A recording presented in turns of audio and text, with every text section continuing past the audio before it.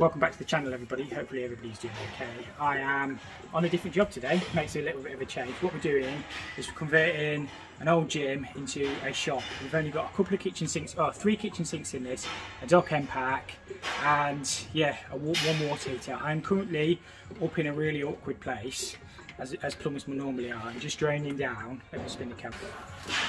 I'm just draining down this unvented cylinder. Let me get a shot. So yeah, it's really awkward up here to get to anything. Quite a few faults on this I've just spotted. Obviously discharge, incorrect material, shouldn't use speed fit. Unvented cylinder, expansion vessel taken off the wrong side of the composite valve. There's a check valve inside there, so that expansion vessel's never done anything. No drain off on it as well, which don't really help me. This is just like a storage bit. There's all these iron pipes, that's for the sprinkler system. But we're not touching any of that. All we're doing is kitchen sinks. There's all sorts of gym equipment up here, like boxing gloves and all sorts. But yeah, just getting this drain down for a start. Harry's already been and ripped a lot of the pipework out downstairs. You see, it's super tricky to get up here, to be honest with you. There's all sorts of iron pipes and stuff. Yeah, so that's the first job really. I'm going to get, you see how they've cut this cylinder into the floor as well, look. I don't know, they've cut the cylinder into the floor because obviously it was hitting at the top, so I can't even really siphon it out very easily, but I'll sort that. Let me spin this round. So yeah, I'm just getting this drain down for a start. What we've got to do, they've already metal studded and ply lined and plasterboarded all the external walls, and we need to get all our waste pipes across there. There is a void at about 350mm, so I'm hoping to get a 2-inch waste pipe and there's some speed fit pipes across. I'll go downstairs and explain it all in a minute.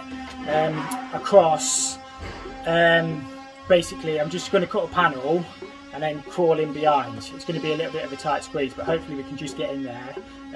Dock end pack should be fairly straightforward. There is one in already, but a dock end pack should be 500mm to the centre of the toilet. This one's not, because the drain's in the wrong place. We're going to line the wall out and get all the drain and everything set up for the dock end pack. And then we just got a water heater and a couple of kitchen sinks. So we should get most of this first fix today, hopefully. We're just doing it in speed fit, just for ease and speed really. So yeah, hopefully it should be a nice easy day. Worst bit I'll just be getting behind, but I'll show you that in a second. But nice to be on a different job for a change. I've got Harry with me as well. The only awkward thing about this is you've got to park on the roof of the shopping centre and then walk all the way down, so swings and roundabouts, but yeah, it's not a bad job. And yeah, I'll get this cylinder drained and then we'll get some shots of downstairs what we're doing. I love looking around old abandoned shops and stuff like that. You can see all the old steel pipes. They're all for the sprinkler systems, them steel ones I believe. I don't normally get involved in stuff like that. I guess that big, is it 6-inch? That one going across there, I guess that's rainwater pipe or soils. As I say, there's a suspended ceiling going across the top, but they have got to come and alter all the sprinkler system. There's a big shut-off valve. I say I don't get involved in anything like that, but that shut-off valve up there, I guess, is for the sprinkler system. So they'll have to come and alter all the steel pipework to get it lower, I guess, or to get the sprinkler heads down. I'm not exactly sure how they do it all, but I don't know if they still thread it or whether they use like Viking couplings on it or whatnot. But I love looking around. Not so much abandoned, is it? But you get what I mean. Like at least they're repurposing it and using it for something. So yeah, it's quite interesting stuff, I always think. As I say, all we've got is a couple of sinks in these booths here, if you like, disabled toilet, and then one more sink through there. But yeah, it's always interesting, these sort of places. To be honest, I love doing jobs like this. I know it's dark, it's horrible, it's cold, it's damp, but I don't know, I love it. It's just my office. It's sometimes difficult to get decent quality camera footage. Obviously my lighting's not the best, but we're not making a Hollywood film here. We're just sort of doing like a day in the life type thing. Hopefully you find it a little bit interesting, and hopefully it helps somebody along the way. It just sort of goes to show how I set up dock end packs, sort of first fix plumbing, and bits like that really. It's just, once you've done a few of these, you sort of get into the swing of it really. But I've sort of done a mixture of jobs sort of over the last 14 years since I've been plumbing, and you sort of just do a little bit of everything, and it just makes the days interesting. The last probably 6 weeks I've just been, it's almost felt like I've just been like house bashing a little bit, and I just get a little bit bored of it. I've been working long hours as well, but yeah, just like a weight been lifted off my shoulders in the last couple of days. And yeah, hopefully I'll be plumbing with a smile on my face again, because that's what it's all about really. You've got to enjoy what you do, and I do love my job, and I love doing interesting jobs like this. You know, to me these are my perfect jobs really. As I've already said, it's cold, it's damp, it's horrible, but I love it. I don't know why, it's just what I do. That's our incoming water. What we're actually going to do is line this wall out, so that'll just be an access panel, and we'll have a Durgo up this side. This dock end basically we'll install it to dock end regulations, and I'll run through all that. Got a water heater on that wall up there, and then I'll show you obviously basin there as per dock end pack, not over there. But if we line that wall out, we can put stuff where we like really. This wall is being moved back anyway because that staircase is going, so we can make it 2.4 as per the building regulations, and then yeah, it should be fairly straightforward in here then. So all we need is hot, cold around there. The discharge from the water heater will run down. That's the sprinkler system. They're moving that. So yeah, it's fairly straightforward in here. We've just opened up a service hatch, and this is where we've got to get hot, cold and a waste down. I think we've just got room to squeeze down here. We've got one sink just a little bit further along. We've got one sink just here, literally where my hand is, and then that toilet's the other side. So if we can squeeze down, here, it'll save us a lot of work. We'll just clip hot and cold along here, and then just bring out a 2-inch waste. One here. I'm not sure what that is. That might be a drain there, but it might just be easier just to run it back into that soil pipe. That's what I'm thinking anyway. I think we've just got room without getting stuck to squeeze down here. So that is just, oh, that is that steel that out? What is that? Is that a concrete wall? We might have to go through here, Harry. Cut that off there and get our waste pipe through there, because that, I think that might be structural, that, I'm not sure. But we'll have a look anyway. So I've just removed that bit of plywood, and this hole's already down there, so that should be straight into that soil pipe. So what I'll do is I'll clip a waste pipe along here. There'll be a T-piece here somewhere going through to this. Harry's just drilling through all the surfaces, and then as I say, we'll just clip along there, but we may as well use that hole if we can. You can see the water. Can you see the water at the bottom? That's the earth cable for the water. So yeah, that makes life a little bit easier. Why do we always have to work in the dark? I don't know. I've just slid some waste pipe across there. Harry's just gone back to the van, which is on the roof, to get the arbor, to get the hole saw through. So we're going to just drill 1.5 inches through, and then we'll run 2 inch behind here. It's not massive runs. We're probably 5 meters, but 2 inch will feed these 2 kitchen sinks easy, and then it's straight into that stack. And then we have got another kitchen sink on the back side of that wall, but that'll be on its own separate waste run anyway. So all I'm going to do is 45 that back to the wall, tee there somewhere, and carry this along here with a nice fall all the way through. You can see, or you probably can't see, I've not got an awful lot of room to work. Can't even really get my drill in, but we can make the best of it. So this tee, let me spin this around. This is life of a plumber, this is like real world. So that tee's going to go on there like that. I'll use an elbow and then just take that straight through that hole there that Harry's drilled. And then all I've got to do is get across to where that pipe there's sticking out, and then we're done. This is the awkward bit really. First bit's all in. I've just run 1.5 inches just with a reducer off the 2 inch. This is just for a kitchen sink here, so that'll be fine. As you can see, we've got a good fall on that 2 inch all the way across, and then I've just got to finish connecting at that end. I've just got to squeeze down that side, and then that bit's all in. Right, so that's my hot, cold and my waste brought through into the other side. I've clipped them in as well as I can. It was just a little bit awkward down that side, but they should be fine. I'm going to pop a little bit of lagging on these as well. I've just brought copper stubs out, and then just the waste there. It's pretty standard. I don't like plastic, but some jobs it does make sense because it is awkward. You can see what I was working in. Look, not a lot of space there. But yeah, they should be fine. We'll have a look on the other side now. So that's them at the other end, just the same through there, so that should be alright. Easiest way of changing the ball valve. There you go, look, a lot easier to get to now. To be fair, they'd stuck that pan in, so just smash them out. We just got to like, take the pan out so we can have a look at the drain. I brought my 2 inch through there. Harry's light's just gone off. My 2 inch is coming through there, so Harry's just ran that 1.5 inch across there off that other sink, and then we just need to sort this drain out here. Right, I'm just setting out for this dock end pack. This wall is being studied out 270mm, so 270mm, that's front of the wall.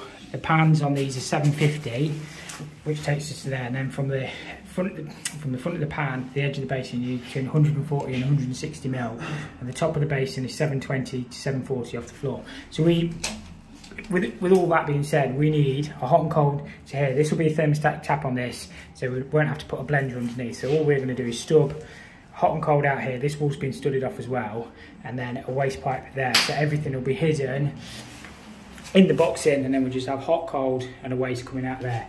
Harry's just clipped hot, cold around there. We're going to stub them up, hot, cold out for the water heater. So that'll just be plastic up, and then we'll just bring some copper out. And we'll probably run a waste pipe up there as well to pick the unvented, to pick the water heater discharge, just the pressure relief. That's an interesting thing, isn't it? Look at that thing, that's the sprinkler that's 1.25" iron with the sprinkler head. Not seen one done like that before, that's old. But yeah, we just temporarily rigged up this toilet pan just to give us a little bit of better access through there. So we're just going to get this one set out, and then we'll deal with the waste in a second. This is where the Milwaukee comes into its own. When you're stripping pipe out, stuff like that, it just makes life so easy. So I'm going to get all this copper ripped out up here for the Christmas dinner fund. And yeah, I can't believe that. Wrong side of that check valve, that expansion, but just goes to show. Just goes to show, doesn't it? It was only coming on 15 mil main anyway. Look, they put a 22 gate valve. Look, it was only 15 mil top side of that gate valve. So yeah, it's a mess. Well, I can't even see where that goes. Look, it comes around there. Look, and then up, and then in, and then across there. There's pipes everywhere up here. Look. Hopefully they're all dead. I love looking through old stuff like this, because you never know what you're going to find, really. One man's trash is another man's treasure. All sorts of stuff. It'll all go in the skip anyway. And Christmas decorations. I haven't found my fortune yet. Always interesting to see old plumbing, really. What's that? It's an old... I say that's a cast rainwater pipe for a guest coming off the roof. I don't actually know what it is, but that would be my guess. There's a 1.5" waste pipe there just cut off, look. Is it just cut off? Yeah, it's just cut off. Open. I bet that discharge. Oh, there's another soil pipe there, look.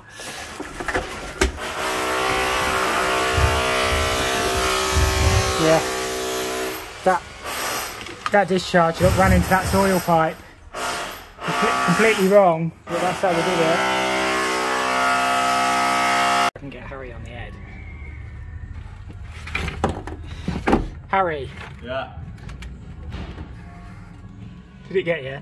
No. No, I missed it. Oh, what a shame. That's my beer money. Let's get out of here. Milwaukee paying for itself. Oh. There is actually some beers in here, look. I'm a cowboy. I could put that on, couldn't I? This is what Speedfit does to you. It turns you into a cowboy, look. Do you like my new app? No, it's not Speedfit. Speedfit's not cowboy. It's just some jobs you've got to do what you've got to do. It's only because they had a cowboy out there. I said it, really.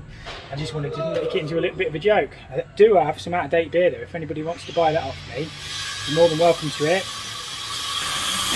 We've got some Beck's alcohol free, and I think it went out of date in 2020. Yeah, 6th 2020. But I do have a box of that if anybody wants to buy that off me, but the scrap is mine. So I'm going to get this drain set up next in this corner and sort this water main out. What we're going to have to do with this is we're a bit limited as to what we can do, really. They are boxing all this off, and we're going to put an access panel in, but we need a double check valve this side of this main and a drain off. Just to comply with water regs. There's not so much we can do about that water meter. It sort of is what it is. This drain here, what we're going to do is put a short boss socket, 45 that back over in that corner, and then put a Durgo up there just to pick the waste pipes up. The short boss socket will pick the waste pipes up, and then it's vented. It is actually vented. It is actually vented on that stack there anyway. So I don't know where that, to be honest, I don't know where that goes, whether it goes all the way to the roof of the complex or not, I'm not sure. But this one here should be fine just on a Durgo. I mean, it wasn't even vented before, but if we just put a Durgo on there and then they'll box that across, that'd be fine. So we've just got to pick these waste pipes here up. We've got all the speed fitting. I've just got to tie these into this corner. So we've got, I've labelled them up as they've come through.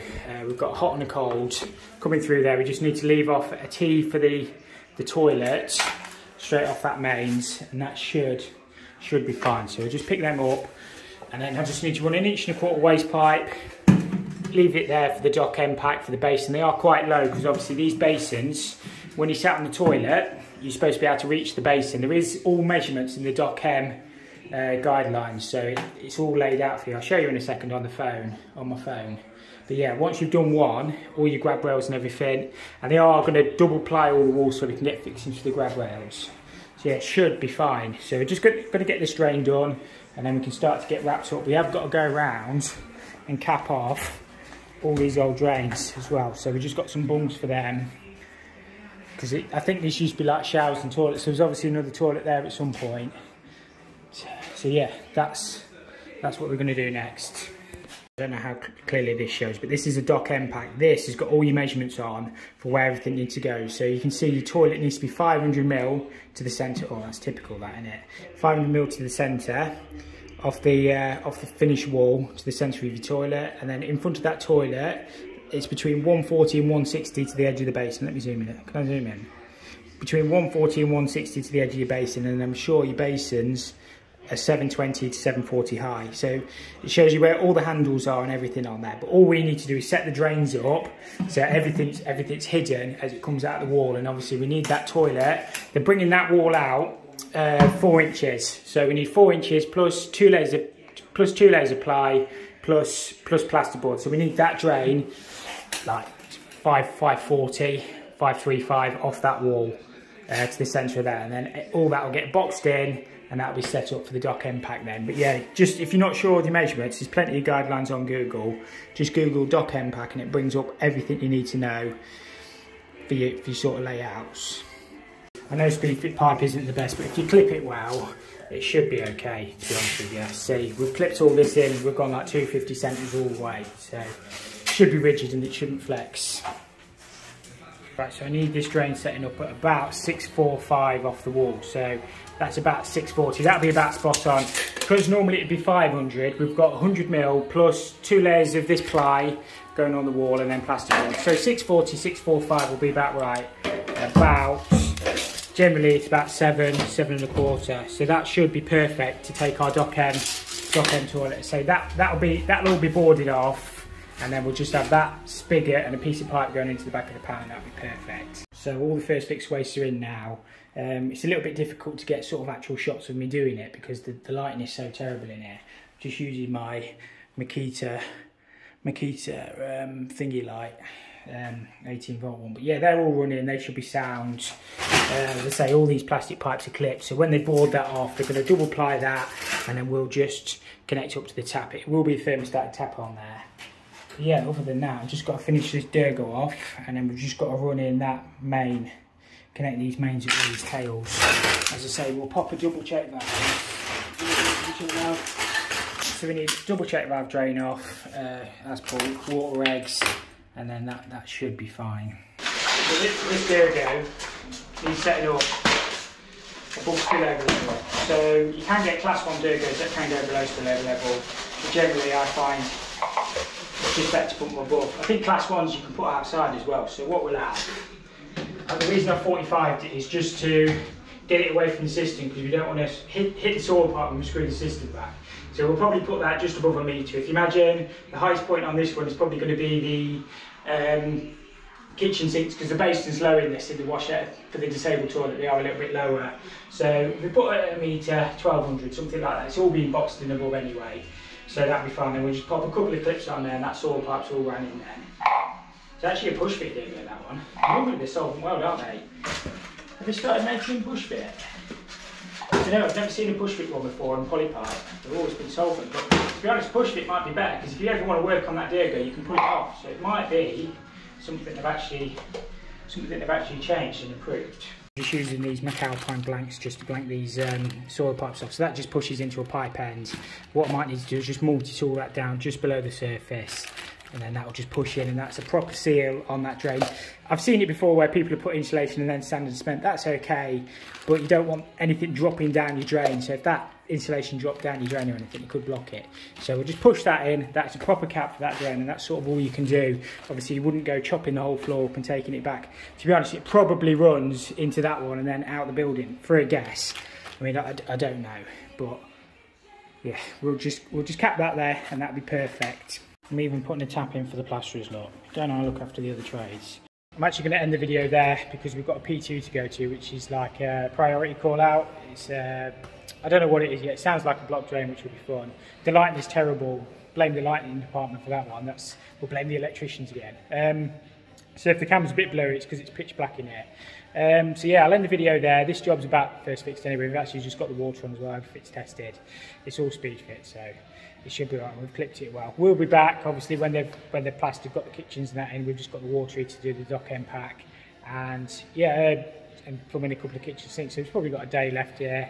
As always, thank you so much for watching. If you enjoyed this one, make sure you hit the like button. If you didn't, hit the dislike, and we'll see you next week.